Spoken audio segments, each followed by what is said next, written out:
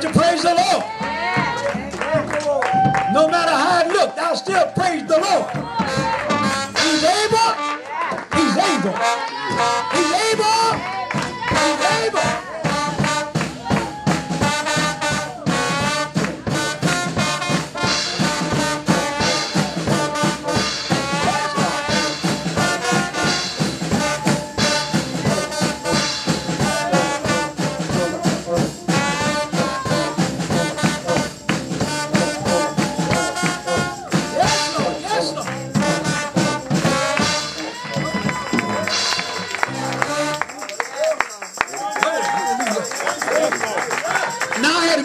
Church. I come to church to have a good time. I don't carry no burdens with me. I'm not thinking about no bills, no cut-off notice. I come to church to worship God. Hallelujah. And if I praise Him in the spirit of true holiness, I've got to have a good time. Because He promised. Hallelujah. Make a joyful noise unto the Lord. If you praise Him, He'll be a God to you. If you praise Him, He'll be your Father. If you praise Him, He'll be a deliverer for you. If you praise Him, He'll be a present help in time of need. Hallelujah. If you praise Him, He'll be a problem solver. He'll solve it when you can't solve it. He'll fix it when you can't fix it. Oh, I dare you to trust Him. I dare you to serve Him. I dare you to praise Him. Hallelujah.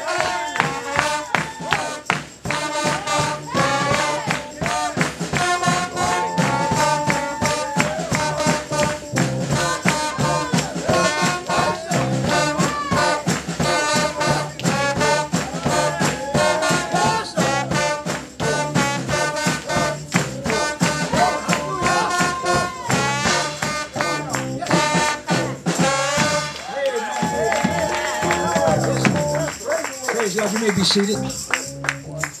We honor the Lord Jesus Christ, the great God of heaven and earth, the Lord who made everything. Again, scriptures teach, John 1 and 10, He was in the world and the world was made by Him.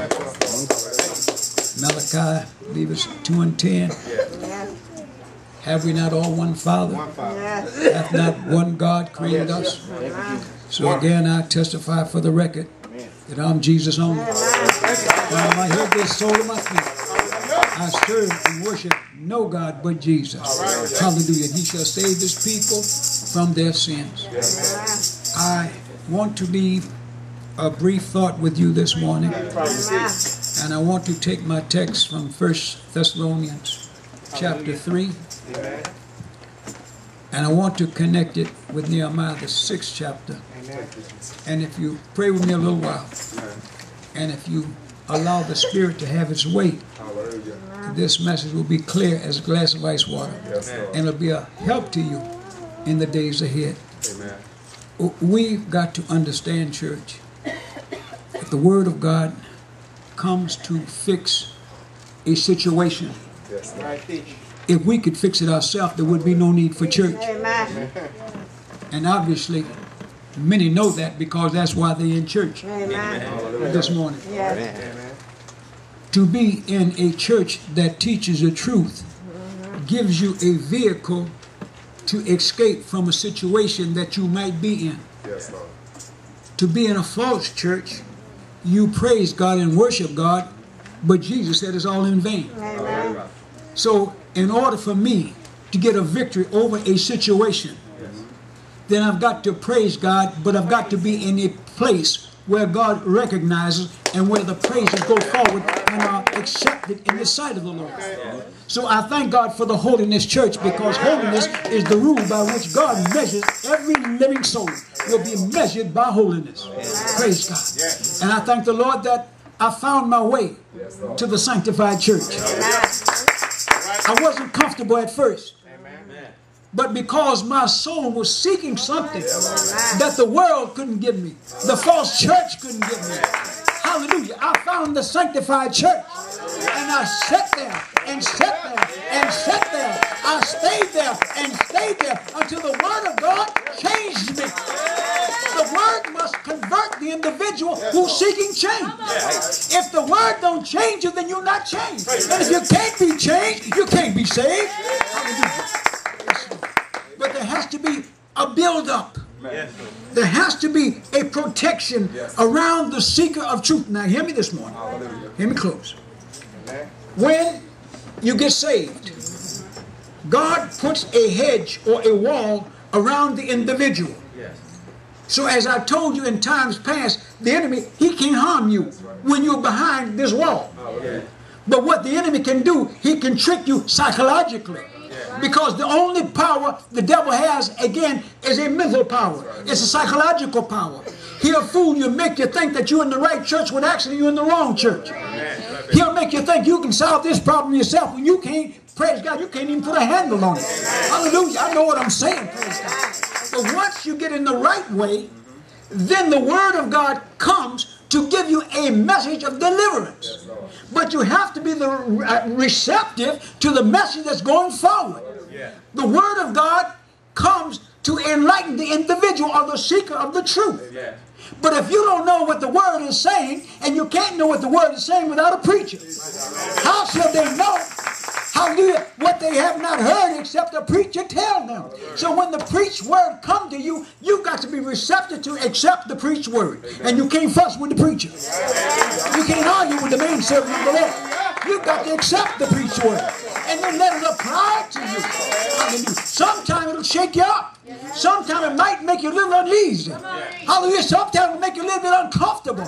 But it's still the Word of God. Hallelujah. And if you let the Word have its free course in your life, then it will completely change you and make you what God intends for you to be. But except the mind is receptive to the spoken word, then the mind can't change the physical you. So I would this morning that you would accept the word of truth this morning and listen close to what I have to say. We have to always look again. If you don't look again, then you can't take another view or notice. Look means to notice. Again means I've got to do something over again. I've got to repeat something. So if I take notice of myself and the direction in which I'm going, I've got to look at myself again. And then I've got to allow the Word of God to be the motivating factor in my life. Once I began to put these principles together, I accept the Word with humility, and I'm going to apply the Word to my life. Then I can strive on toward the pathway of righteousness that God intends for everybody to follow. Follow peace with all men and holiness, without which no man shall see the Lord. So I thank God that one day I received the engrafted word of truth, and no matter how it hurt me at first, praise God, when they told me that Christmas was wrong, it shook me up. When they told me Easter was wrong, it shook me up. Hallelujah. When they told me I couldn't have no more Christmas tree, it shook me up. But praise God, I stayed there and I accepted the engrafted word. And then when I did some research for myself, I found that somebody been lying to me. Hallelujah. And when I found that the false church was hypocrite and had been lying to me, then I left away from the false church and stayed in the holiness church. And I'm here to stay, church. I want you to understand, I'm here to church. I'm not going nowhere. And I'm happy. Every day gets sweeter than the day before. Hallelujah. Or the devil might attack harder. He might get a little bit more stronger, but he's only stronger in the psychological factor. But once I adopt my mind to understand the devil can't do me no harm, hallelujah, if he makes me sick, God will make me well.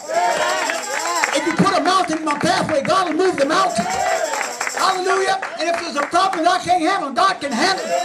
But I've got to trust in God through a faith process. And once I believe this thing, then it becomes a reality in my life. Hallelujah. Praise God. Read from verse 3.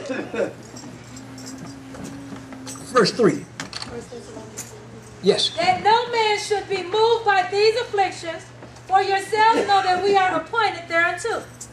For verily, when we were with you, we told you before that we should suffer tribulation, even as it came to pass, and ye know.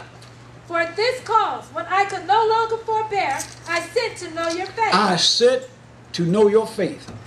Lest by some means the tempter have tempted you. Lest by some means the tempter or the devil have tempted you. Has tempted you. And our labor be in vain. And all our preaching is in vain.